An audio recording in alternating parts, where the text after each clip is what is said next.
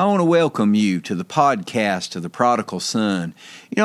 We do this podcast every day during the week, 6 days a week, really, for a reason. I do this podcast to help people see and understand that God's a good God. He's out to help them, out to strengthen them, out to give them victory through His truths, through the truths that He has written down for us. So many people in this world live the way I lived for a lot of years. I lived my entire adult life thinking God was mad at me, thinking that He was some unpleasable person that I could have never pleased, and it pushed me away from God. And that is my earnest desire today, is to see people set free from that religion, that craziness, that somewhere down the line that religion has sown something like that into their hearts. I've got a picture, and I put it on my video on YouTube quite often. And it's a picture of at the top of it is an old man sitting on his throne, just looking menacing and mean. And at the bottom of it, it's a picture of a man bent over with his arms stretched out wide, waiting on his child to run to him. Now, the top picture is how a lot of people see God, as just an unpleasable person that just cannot be pleased. But the bottom is a picture of Him, a loving Father that wants more than anything, and that to be part of our lives, to comfort us and to love us and to care for us. Oh, and I thank God that I have come to those conclusions, those truths through His Word. Now, I want to ask you a favor today. Share these podcasts on your social media. Share these podcasts so others can see and understand what God is doing out here in the world, and that His Word is true above all opinion. What that He will do for me and you, He'll do for them. And if you'll share these podcasts on your social media, there'll be others set free through those truths. I thank God for people that are being set free through the truths that are being spoken on this podcast. And it's all because we want to give God's Word away. Give it away free of charge to anybody to listen. So help us do that. Share these podcasts on your social media. Now, I've got a special thank you. I want to thank all the partners of this ministry. Partners, thank you for all that you do, sowing into this ministry, helping us do what God has commissioned us to do, and that is to give His Word away free of charge, to teach people just how good He is. And partners, I pray Mark 10, 29, and 30 over you today, 100-fold return on everything that you sow into this ministry. Thank you. Thank you. Share these podcasts. Like I say, share these podcasts so others can be set free today. My prayers for you come out of Paul's prayers for the Ephesians. Paul desired for the Ephesians to have their eyes open to God's love and His mercy and His grace and His goodness, and have spiritual wisdom to know that God was for them. That's my desire for the world that we live in today, that they come to understand His love, His mercy, His grace, and His goodness. And it thrills me to see people find that out. Ephesians 1:15 says, "Ever since I first heard of your strong faith in the Lord Jesus and your love for God's people everywhere, I've not stopped thanking God for you. I pray for you constantly, asking God, the glorious Father of our Lord Jesus Christ, to give you spiritual wisdom and insight so that you might grow in your knowledge of God. I pray that your hearts will be flooded with light so that you can understand the confident hope He has given to those He called, His holy people, who are His rich and glorious inheritance. I also pray that you will understand the incredible greatness of God's power for us who believe Him. This is the same mighty power that raised Christ from the dead and seated Him in the place of honor at God's right hand in the heavenly realms. Now He is far above any ruler or authority or power or leader or anything else, not only in this world, but also in the world to come. God has put all things under the authority of Christ and has made Him head over all things for the benefit of the church. And the church is His body. It is made full and complete by Christ, who fills all things everywhere with himself. Ephesians 1:14 says, "When I think of all this, I fall to my knees and pray to the Father, the creator of everything in heaven and on earth. I pray that from his glorious unlimited resources he will empower you with inner strength through his Spirit. Then Christ will make his home in your hearts as you trust in him. Your roots will grow down into God's love and keep you strong. And may you have the power to understand, as all God's people should, how wide, how long, how high, and how deep his love is. May you experience the love of Christ, though it is too great to understand fully. Then you will be made complete with all the fullness of life and power that comes from God. Now all glory to God, who is able, through his mighty power at work within us, to accomplish infinitely more than we might ask or think. Glory to him in the church and in Christ Jesus through all generations, forever and ever. I pray this in Jesus' name. Amen." I thank God that he opened my eyes to that love, and that is my earnest prayer for every person that walks the face of this earth, that they come to know and understand how much God loves them. Let's see what God's Word has to say today. Father, I thank you and I praise you, God, for your Word. Guide me. Use me for your honor and your glory. Help me be the light and the vessel that you can shine through, that you can speak through today. Lord, I praise you for all that you're doing in my life and the people's lives that are listening to this podcast. Lord, I pray that you touch their hearts and their lives today. Lift them up, strengthen them, and I'll forever give you all the praise and glory for it all. In Jesus' holy name I pray. Amen. You know, yesterday we talked about Daniel, and the Lord's led me to back up a couple of chapters, 3 chapters to be exact, and give you another example of someone that knew in their heart that God had their back. And that's Shadrach, Meshach, and Abednego. These 3 refused to bow to anybody but God. And you have got to be certain, now to be certain to do what these 3 done. They refused to bow. There was a decree made, and Nebuchadnezzar made a decree that when the music played, everybody had to bow to his image. Shadrach, Meshach, and Abednego refused to do that. Let me read to you what they decided that they were going to do, regardless of what the king said, regardless of what was going to happen to them.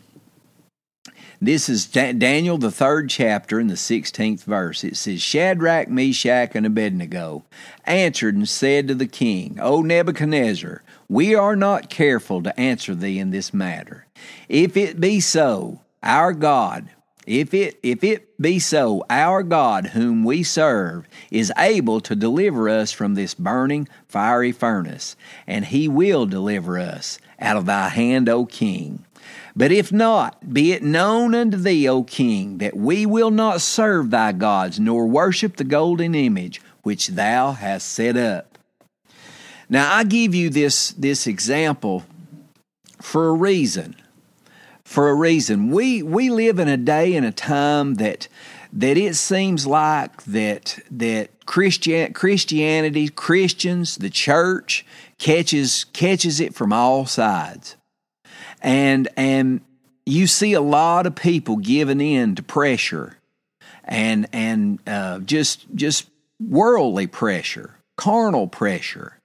But I wanted to use these 3 as an example of 3 people that knew in their heart who they were.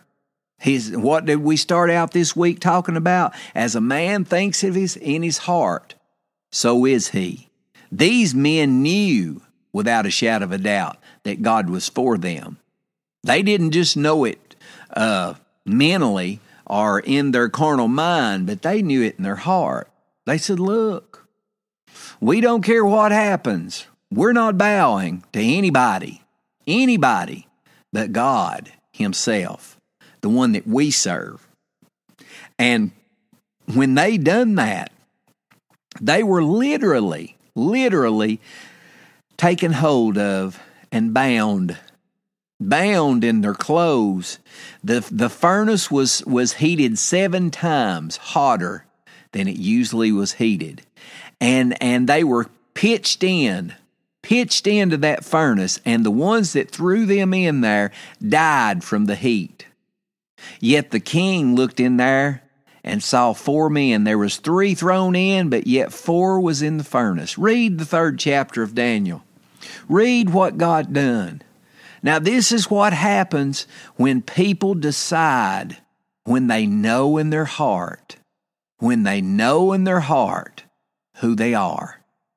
When they decide without a shadow of a doubt, I know who I am and I know what God has said, and I'm going to follow Him come hell or high water. This is what I'm going to do. Shadrach, Meshach, and Abednego done that. Shadrach, Meshach, and Abednego decided without a shadow of a doubt that they were going to follow God. They were going to serve Him and nobody else. They refused to bow. Why? Because as a man thinks in his heart, so is he. They knew in their heart that they were doing what they were supposed to do. They knew in their heart that where they stood with Him, with God. I'm going to ask you today, do you know where you stand with Him? Do you think that God would back you up if push comes to shove, if you stepped out on your faith? I'm here to proclaim to you that they ain't nothing in this world that He would delight in doing any more than to back you up when you have faith in Him and step out on your faith. Step out on your faith. I seen it happen the other day at the jail. Now, this is something that has happened multiple times in that jail. I have literally saw it happen multiple times, but the other day, I was in there and it got really loud. And I said this the other day on the podcast, but it got really loud and I was having to scream. Just not scream, but really talk loud, strain your voice. You yell like that for, 30, 45 minutes and you're just going to strain your voice. And it just welled up in me.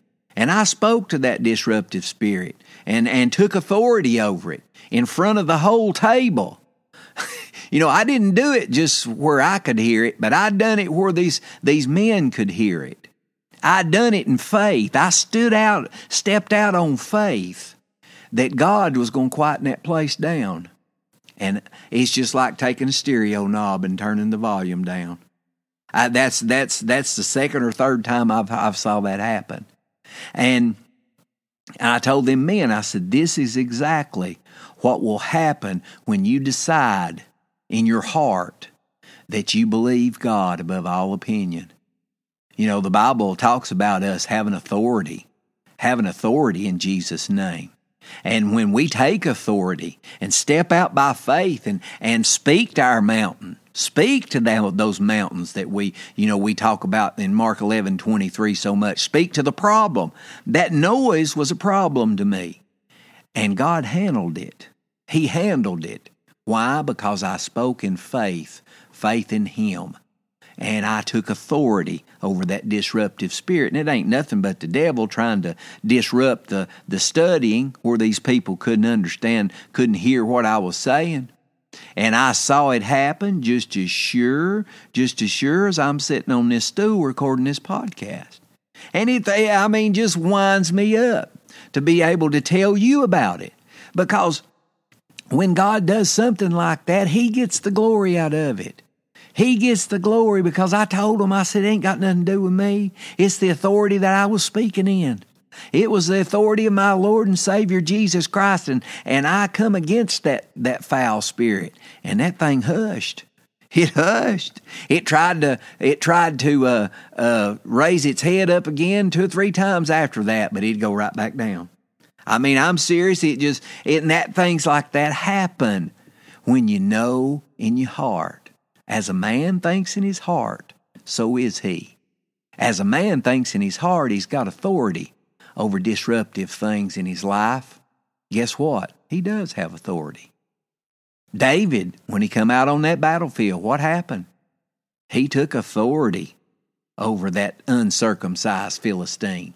Why? Because he knew where he stood. He knew in his heart. He thought in his heart who he was.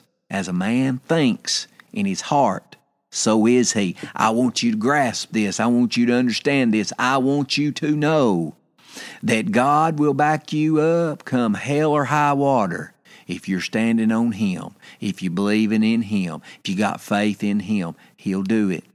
I promise you that. Shadrach, Meshach, and Abednego stood before a king. Said, whatever you do, we ain't bowing.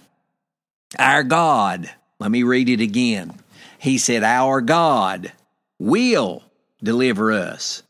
If it be so, our God whom we serve is able to deliver us from this burning fiery furnace, and He will deliver us out of thy hand, O king. In other words, pitch us in there, big boy. Watch God do what He's going to do. And guess what He done? They come out of there without even the smell of smoke on them. Oh, that makes goosebumps jump up all of them over me. Because I say that a lot. I've been through hell in a wicker. I rode through hell in a wicker basket and come out on the other side without even the smell of smoke on me. Why? Because I have come to the conclusion of I know who I am in Christ Jesus. And I think in my heart that, bless God, He's going to take care of me. He's going to handle the things that come against me. And He does every time. I know it without a shadow of a doubt. And I pray today that you know it. I pray today that you come to understand that God's for you, not against you. That He's standing in the gap for you, helping you and strengthening you, lifting you up through the truths that He has written down for you to believe. Believe that today. Come to a place in your life that hey, there ain't nothing can make you stumble. There ain't nothing can make you fall. There ain't nothing can scare you into giving up on your quest to live for Him. I promise you, if there's any three men in the Bible that had a reason, a carnal reason to give up and quit, it was Shadrach, Meshach, and Abednego. And they said, no, sir, we will not bow. Whatever you do to us, we will not bow.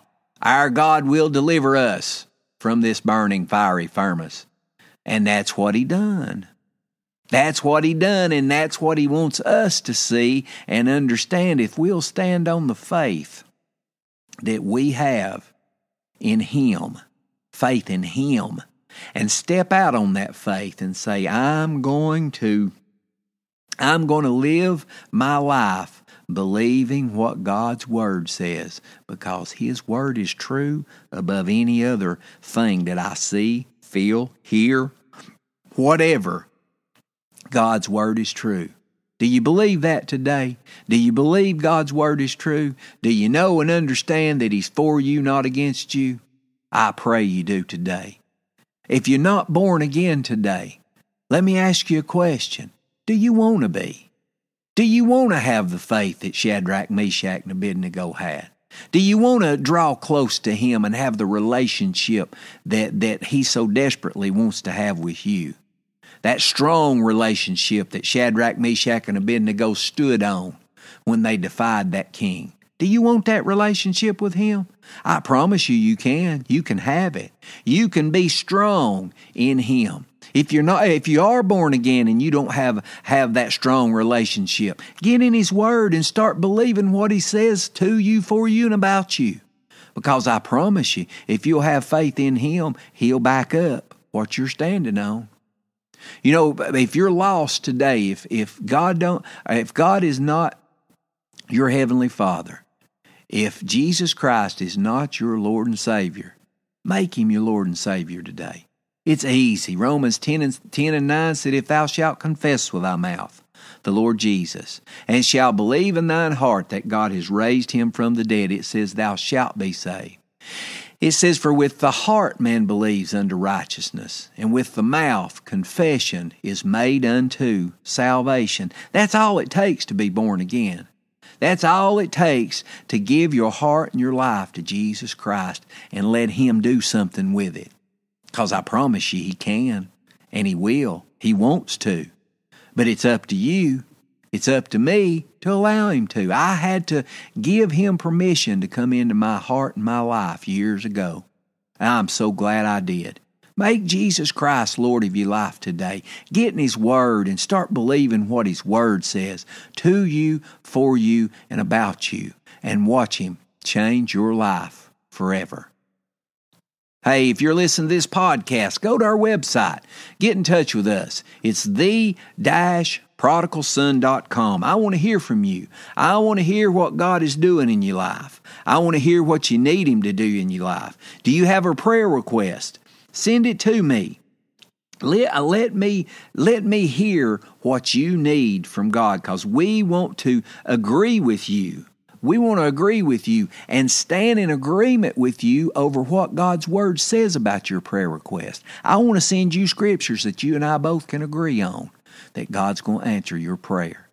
Contact us. Get in contact with us. It's the-prodigalson.com. Now, I want to take just a minute and thank all the partners. Partners, thank you for all that you do, sowing into this ministry, helping us do what God has commissioned us to do, and that is to give His Word away free of charge all over this world. All over this world, to give it away for others to be set free, like you and I have been set free.